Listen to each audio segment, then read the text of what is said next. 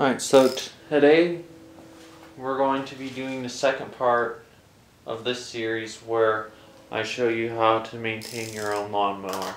Today we're going to replace the air filter, which is different on almost every mower. This one specifically, you'll have to remove these two screws, which is a 5/16 socket, and for this I'm using a 1/4 inch drive 5/16 with a 2-inch extension.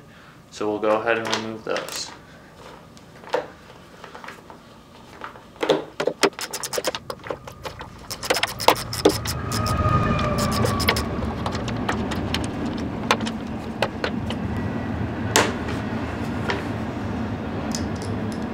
Go ahead and remove it. Then you'll see, remove the air filter, then remove the pre-guard, and that's the air filter. So now we'll run up to the store and go pick up one of these if they have it.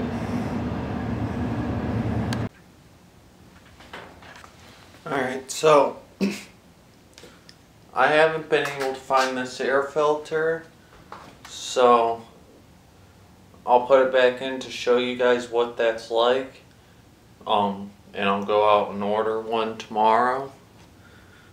So you put your air filter back in, drop the cover straight down, taking your 5/32 socket with the ratchet,